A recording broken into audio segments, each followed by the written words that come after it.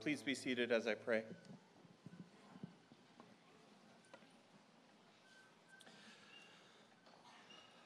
Father God, thank you for this sweet time of worship, Lord. Thank you for giving us an opportunity to come together as a church and worship you in song. Lord, help this next portion of our service to be pleasing to you, Lord. In your name, amen. Hi, thank you for being here today. We have men in the front with Bibles. They're ready to hand them out to you guys. If you don't have one, please raise your hand, and they'd love to put one in your hands. And if you need to keep it, that's our gift to you. We'll be looking at 1 John chapter 1. So you can go ahead and turn there, and we'll be there in a minute. Before we get there, I want to talk about this part of the service, the time where we take the Lord's Supper. Several of the Gospels give an account of the Last Supper of Jesus. And in this, he instituted the practice of taking bread to represent his body that would be broken for us, and a glass of wine that would be spilt for us at the cross. Later in 1 Corinthians 11, Paul gives instruction on how the Lord's Supper should be practiced in the church. The way we, the elders at GBC, have decided to apply these sections of Scripture is with the part of the weekly service that we're in right now. We desire to spend some time meditating on God's Word around the truths of the gospel, followed by a time of personal examination as we pass out a piece of cracker and a small cup of juice. Then this morning I will ask you to remember the sacrifice that Jesus made when he went to the cross and made forgiveness possible. As those of you that put your faith in Christ think on these things, I will ask you to remember Jesus' death, and I will ask you to take communion on your own. And then I'll finish our time in prayer. So let's begin with God's Word this morning. We'll focus primarily on that time of personal examination. A few weeks ago, I talked about God's standard of holiness. We saw that Scripture teaches us from 1 Peter 1 to be holy as God is holy. We learned that our standard for holiness is God. And this has been a helpful truth for me to be meditating on these last few weeks. However, Romans 3:23 tells us that all have sinned and fallen short of the glory of God. So what do we do when our time of personal examination convicts us that we are nowhere near the standard? The answer to that question, I believe, comes in 1 John 1, 8, and 9. So turn with me to your Bibles, and I'll read it. It says, "If we say that we have no sin, we are deceiving ourselves, and the truth is not in us. If we confess our sins, he is faithful and righteous to forgive us our sins and to cleanse us from all unrighteousness." This passage describes two very different positions we can have towards our sin. And this morning I want to examine them closer. So the position from verse 8 talks about one who does not recognize their sin for what it is. It describes this person as one who says that he has no sin. Scripture tells us that this person is characterized by two things. He is deceiving himself. He is denying a truth that is written on everyone's heart. I think this is a very consistent position in today's society. It's the all men are basically good view. I hear it all the time. Oh, I'm fine. I'm plenty good enough. I have the right view of morality, and I meet that view.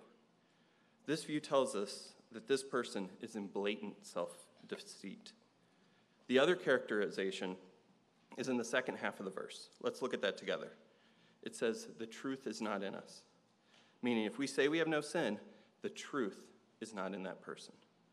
This person clearly understands or lacks an understanding of biblical truth. There's a clear distinction in Scripture of one who knows biblical truth and one who has a clear, life-changing understanding of that truth. No matter where you open your Bible, it doesn't take very many pages for God's word to define man as a sinner.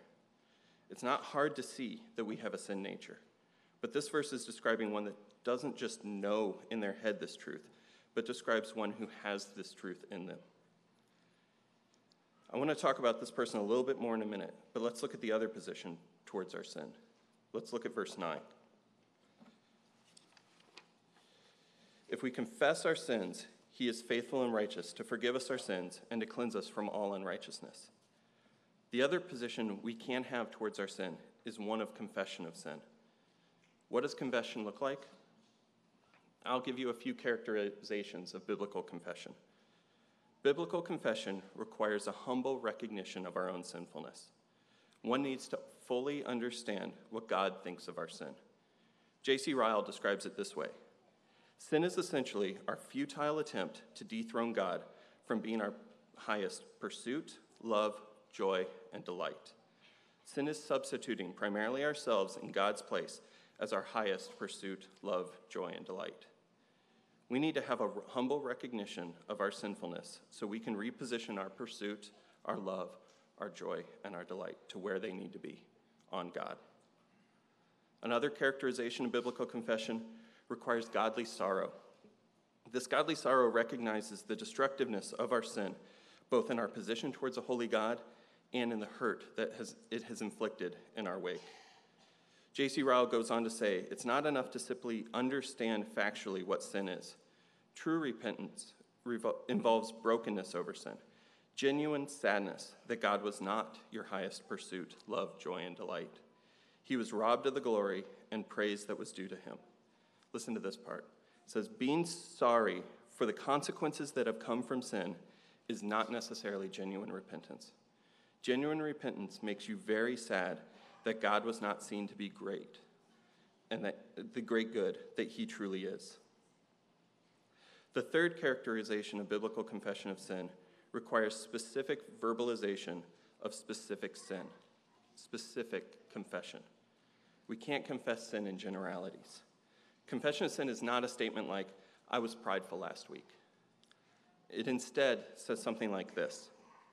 When my wife brought up an interaction that I had with our kids as being harsh, I dismissed it outright and told her she was wrong.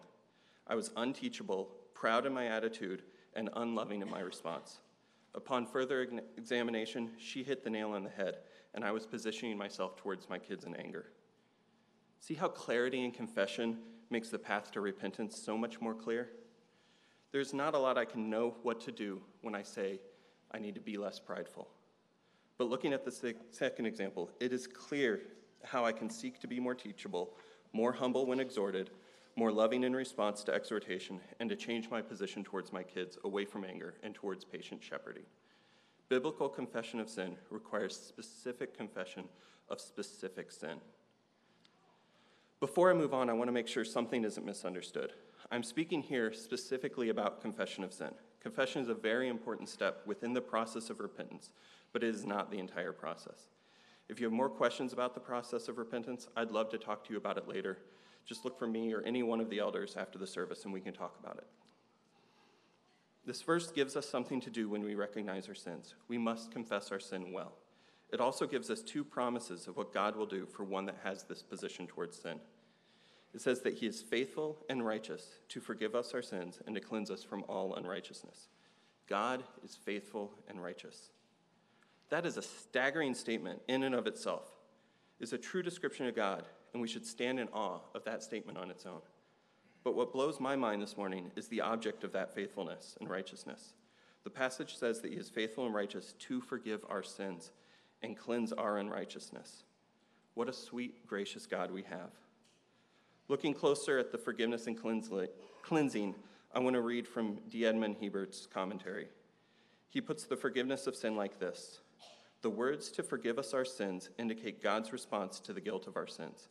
As a failure to conform to God's laws, our sin makes us guilty and subject to punishment.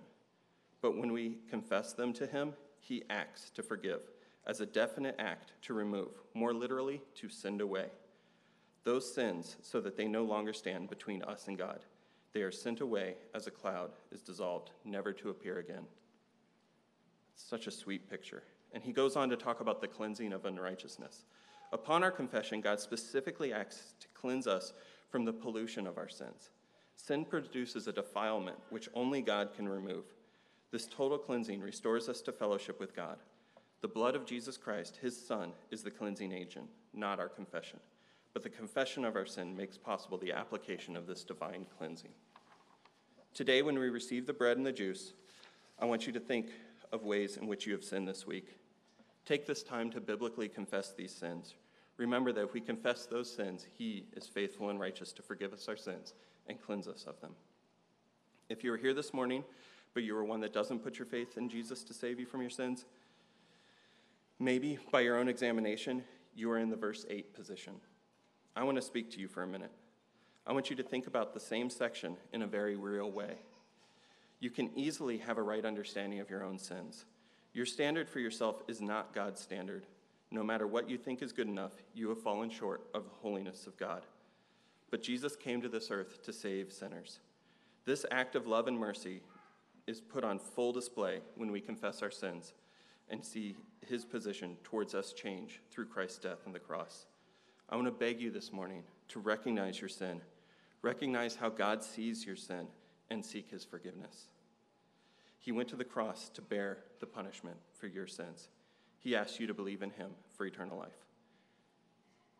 You can do that right now. However, if you do not do that, please let the cup and bread pass. This time of communion is a time of worship reserved for those who put their trust in Jesus. If you have questions, please see me or any one of the elders or the person that brought you here. We'd love to talk to you about our Savior. Men, can you please serve us? And as they do, take communion on your own, and I'll come back and pray.